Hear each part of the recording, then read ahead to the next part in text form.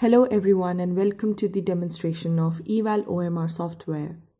This is the first part of a 4-part video series. We begin by step 1, how to design OMR sheet. This video explains how to use an existing template for an OMR sheet or create a new one for an MCQ exam. In the eVAL software, to design any type of OMR sheet, you need to just click on the configure button and then click on templates. You will see there are many predefined templates available in the software like basic 100, basic 125, basic 150, basic 30, etc. You can use any of them. Most of our clients do not need to create a new template. But if you want, you can easily create your own template using a blank small grid. For that, just click on the blank small grid template and then click on Modify button at the right hand side. After you click on Modify, the software will automatically redirect you to the Microsoft Excel based OMR designer, which is inbuilt in the software. To insert the logo, select the area and click on the Merge button. Then click on Insert Logo at the right side. Select the logo file in your system. Click Open. The logo will be inserted in your file. For inserting the institute name, you can select the area and then merge cells. You can insert any image if you have, or simply type the name and adjust the font size. Here we're going to adjust the font size. For inserting the OMR field, let's say roll number field, select the grid box and click on Create Field button on right. You can see here, a dialog box will appear asking details. Mention the field name, which is unique. Let's say we put roll number. Set the field type here. Here we will select numeric. Now select the field size, let's say 6. Then field title that will appear on the OMR sheet. Here we will put roll number. Click Create. Now the roll number OMR field will be created for 6-digit roll number. Similarly, let's create for student name. Here field type will be alpha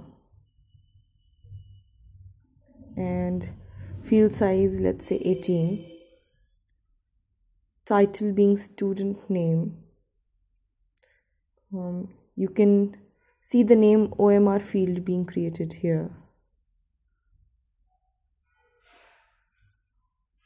You can see that. You can select and do your normal editing. Now we'll create for date of birth. For this, the field value will be date format. The format will be standard and title would be date of birth. Let's click on create. You can see that the field is created here and you can do your editing. You can shift it where you want and edit the title just like normally you would do in an Excel or a Word format. For creation of questions, just go to the Create Questions button. Another dialog box will appear. Here starting at means question number, which is 1. Number of questions in the MCQ, say 10. Question type, let's say MCQ. Number of choices can be 4. Choice type could be A, B, C, D or 1, 2, 3. We'll see. Let's choose A, B, C, D. Question spacing 0 and MCQ questions will be then created successfully, as you can see here. If we want to create integer type questions, then choose type as integer. Number of digits, say 1, and then click on create. And you can see we have integer type questions with us. Now if suppose we want matrix type questions having sub-questions, we can create that too. Let's say number of questions 2, sub-questions would be number of questions 2, sub-questions would be 4, and the type would be matrix, and each having number of choice say 5. So you can see we can create.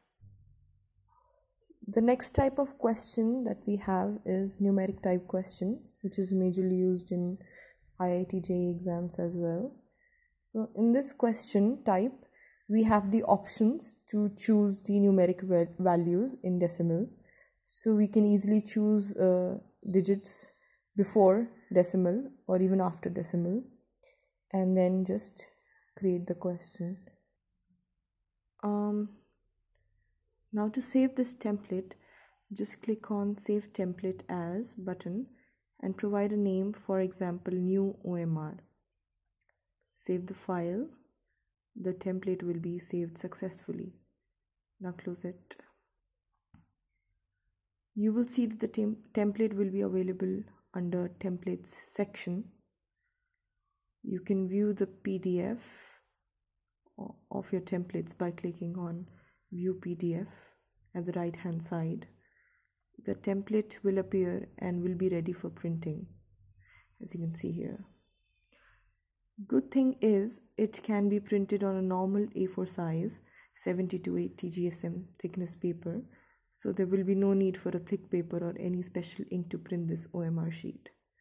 So this would be your step 1. Thank you so much.